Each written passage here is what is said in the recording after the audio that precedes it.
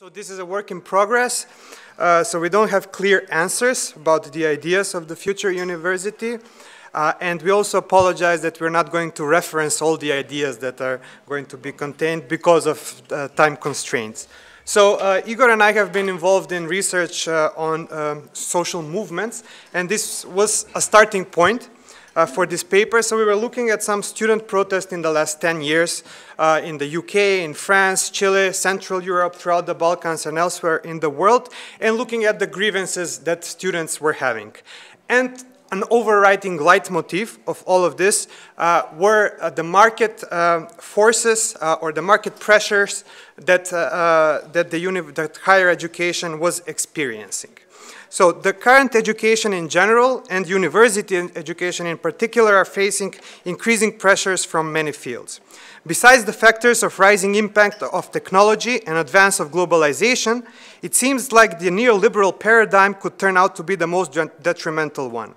In this sense, as the university simply turns into another market to be exploited by private companies and financial markets, it is consequently transformed into a simple corporate company whose only aim is to turn profits. By placing learning itself into the dominant economistic idiom, notions of efficiency, productivity, or consumerism overtake the university space, instrumentalizing knowledge and remaking universities through the Walmart model. That is, by considering students only as cheap supply of labor and valuing education solely to the extent that it produces necessary workforce that can compete in the global economy. In this sense, education represents a new market to burst, making university rectors increasingly focus on status and ranking, keeping a nervous eye on league tables just like football managers do. Also, as increased revenues represent the road to take, money management and marketing turn more significant than knowledge and critical thinking itself. Thus, university structure, being systematically replaced by a system in which their production or output, as the new jargon has it, is literally measured and counted, resembles more like a bottle factory in which academic publications or total number of students turned into unit of production, the output, rather than creating a culture of critical thinking. Likewise, as university becomes yet another market to be commodified, students become clients who, instead of pursuing knowledge, simply purchase diplomas or, more importantly, college experience that mostly increases their utility for the market. By emphasizing form over content, universities begin to focus on marketing those experiences that customers essentially demand, thus diverting huge amounts of money toward the goal of increasing student satisfaction, consequently converting university into places you usually see in Coca-Cola commercials where you taste the feeling. The business model of education, with its current demand for accountability, promotes a form of political, intellectual, and social illiteracy. As such, it instills a tradition not of exchanging ideas, but of dictating them, not of debate or discussing, but of lifeless, unquestioning credulity marked by passive acceptance of teachers' dominant wisdom. In this sense, we believe that we are currently living in a time of widespread social and political unrest, or what would be called as time of epochal transition, to use Paulo Freire's word, or the age of uncertainty, to use Hankiss's word, and bearing in mind yesterday's speeches that Jody Jensen and Jim Skelly gave when they talk about Hankiss's over and approach to higher education. The problem is that we are currently in the process of canceling the future, as Berardi and Fisher have said, considering impending global conflicts and environmental challenges. When we look at the leaders, it's not the problem that the leaders, and by leaders, I don't mean only political leaders, but also those making decisions and the biggest companies in the world. When you look at them, it's not that they have not been capable or educated enough, but they have been too capable and too educated in the system that I just described. In this sense, they have been very effective at making the right economic decisions. However, they have not taken into account many of the contingencies and side effects of their decisions.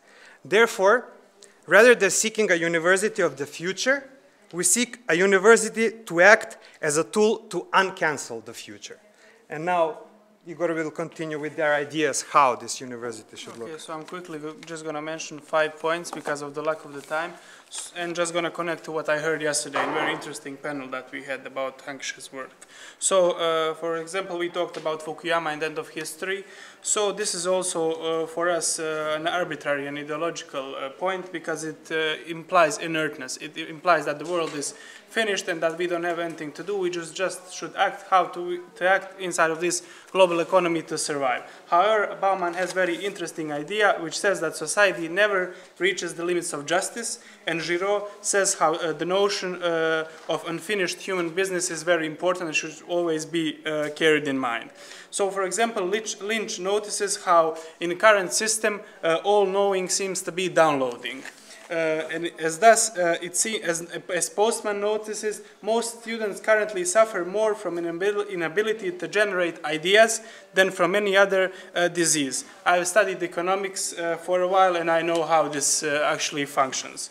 So what we want to imply is what actually Jim Books seems to promote yesterday quite in a good way, is that education should relativize and unsettle what seems to be normal and obvious and known. So as Collini noticed, it should call into question that the information that training and university education should not be training simply transmits. So it problematizes the world order. So as Jody notices yesterday with this really nice picture of women opening these walls that we seem to be encircled in, we should try to open these walls and interpret the world and not accept it as the final point or just a given. So in this way we could not be any more enclosed in, and we should move from instruction, which is a technique of discipline, towards the discovery and foster openness and not closure of wine. And this way it would be an antithesis to technocrats' problem-solving stance. So here in iASK, I think what we see and what I really cherish is that we promote some kind of community of discourse. So it is based on dialogue, and dialogue is very important at the current times. As another picture we saw yesterday, it's also from Hankiss, a man standing between two big rocks on a very small rock, right? So as Bauman noticed, in the times that are marked by disorder and uncertainty, we cannot find any easy solutions. That's why dialogue is going to be very important. As Freire notes, and this is connected to professors, only dialogue truly communicates, because education should not be a skill of persuasion. Because dialogue does not, anti-dialogue does not communicate, it only issues communiques. And this is what I got a lot from my education as an economist. So we should all participate in great conversation, and note what Josas talked about, that we should tend to avoid having some kind of hierarchies of more important and less important disciplines. This is especially important for the notion of humanities, because in this way we should focus on research and turn into subjects and not objects of research, like Freire implies, and we should focus on critical consciousness, another term of Freire, because we should emphasize, as we do here in iASK, the research embedded in the curriculum itself, where people should think from their existential positions and try to resolve problems of the world. Regional perspective in this kind of way are very important, as Edward Said noticed, because in educational production, which is very, I'm sorry, Jim, to use this word, Kusek, of course, in Hungary belongs to periphery. You're not Harvard, you're not Yale, you're I don't know what, you're not too famous. So it's a good opportunity at this time of crisis to produce some knowledge and theories that we can interpret ourselves and not wait for others to interpret our own reality. So regional partners, as also iASK is promoting the inter-university centers, we should focus on cooperation with other universities and not on competition, that we are better than them, but we just want to cooperate in this kind of efforts. So in this way, concerning specialization, we should notice that even if we all specialize to a great extent, that this specialization is enemy of inclusiveness.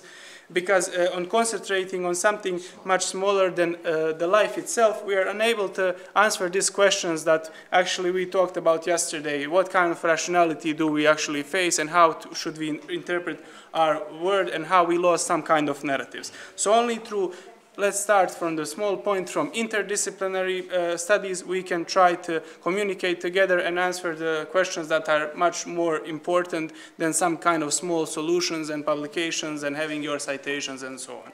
So in this way, it's also very important for democracy, because as Freire says, democracy wouldn't last without a formative culture that made it possible. And as we can notice, and as Freire noticed, the problem of Brazilian transition in 1964 during a Brazilian coup was because people were suffering from magical and naive consciousness. And we can actually relate this the way people understand this world right now through, I don't know, through too much information, through accepting any kind of information uncritically.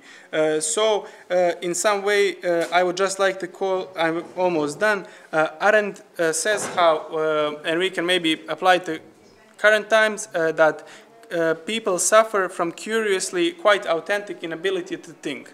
One that being more than a mere stupidity represents a mode of manufactured thoughtlessness that pointed both to the disappearance of politics and constituted one of the most serious threats facing democracy. And just for the end, because we don't want to imply anything on anyone, university, besides being a question of design, is also a question of accident, so we should imply that there should be some freestyle and thinking even outside of this box. Bravo.